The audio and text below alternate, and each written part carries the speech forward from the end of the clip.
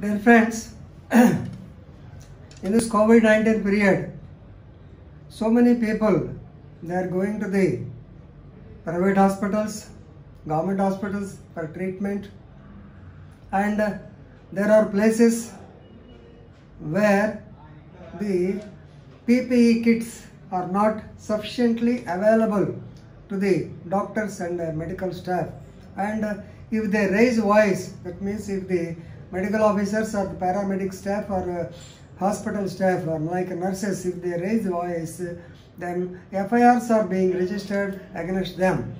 So this has come to the notice of the Supreme Court, and the Supreme Court commented adversely that the governments are shooting the messengers, or they are shooting the corona warriors by filing the so-called false and frivolous and vexatious FIRs against them. Right?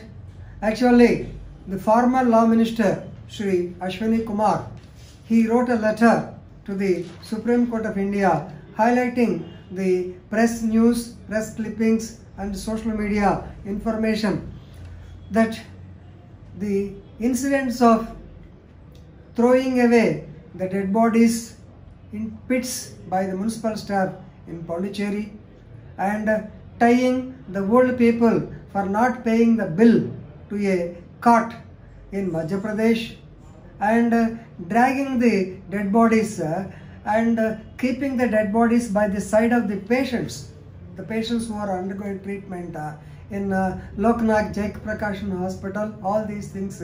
So he wanted the Supreme Court to inquire into the matter. Of course, he also cited that the Supreme Court has got duty and power also.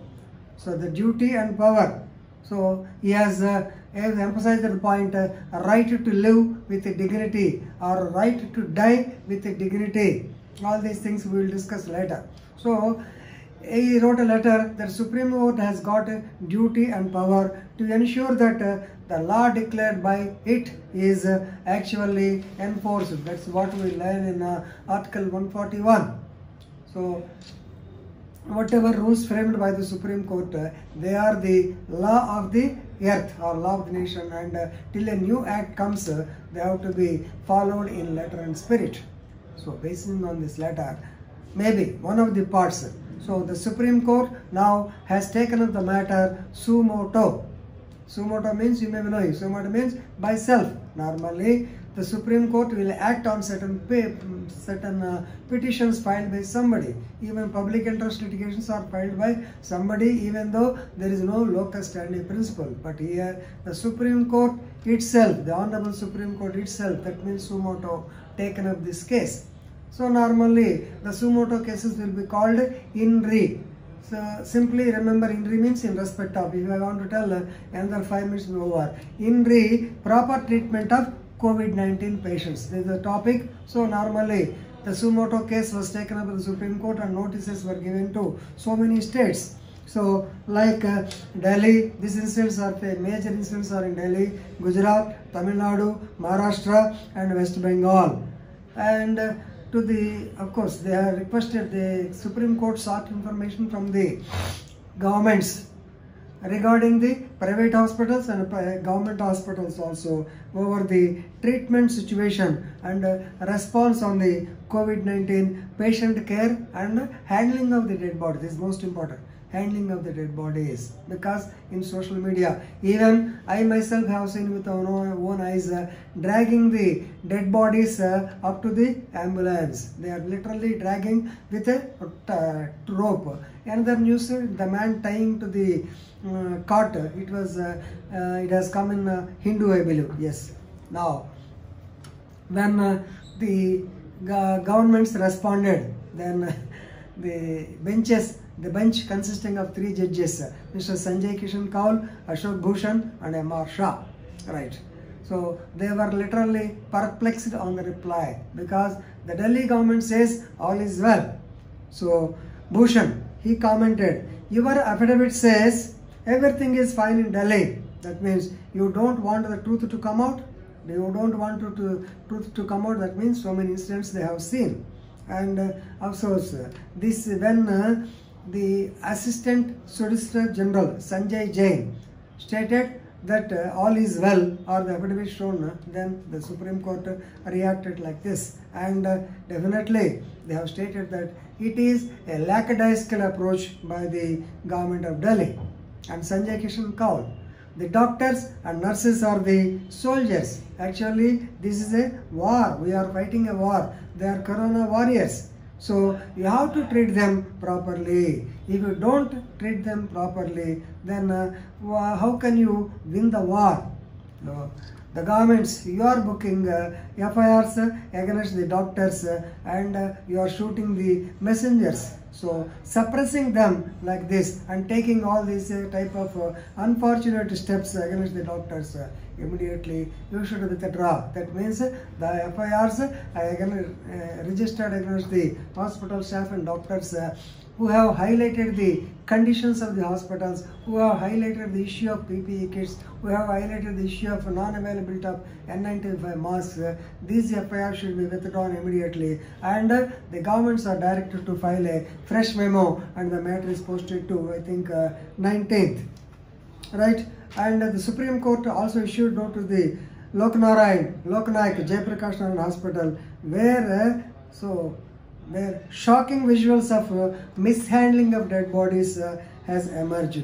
So, and another point is there is a reduction in the testing rate in Delhi. If the testing is not done properly, how can you know as to number of COVID-19 or positive patients? So, the social media shows the dead bodies left in the lobby, left in the waiting area, left in the wards, and I have seen today itself the dead body, the stock dead body was lying just by a patient. He is turning this side, and I don't know whether he is sleeping or not, but he has come in the social media. So is it the state of government hospital we expect? No doubt, we know with Arogyasri, private hospitals have amassed anything. They have treated so many patients under this so-called scheme of Arogyasri. But this Prime Minister's Ayushman Bhava, these people, they are not taking at all any interest, and all of us have go to the government hospital only. Even the situation is like this, right? So Supreme Court has taken a very serious view and literally chided the governments, stating that they are taking action against the doctors for highlighting the issues. If they don't highlight, who is going? Otherwise, same statement, all is well. So this will come. So this is a good reaction, at least from the Supreme Court to the apex court now. And last I want to tell you is the Supreme Court also emphasized Article 21. So right to live. A right to live means a right to die with dignity. That's why you might have been seeing films also. Whenever the police officer goes to a dead body, he will salute the same. That is the respect you have to give for a dead body. So even for dying also, you have to give the so-called respect or dignity. This is what Article 21 say. So even in the case of euthanasia, you may be knowing that I have done my LLM on this dissertation on the so-called euthanasia only. So euthanasia otherwise called as a right to die.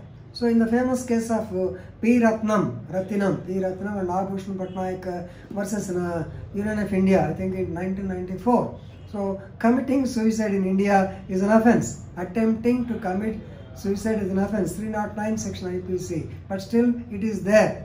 In England it is not there. If you die, okay.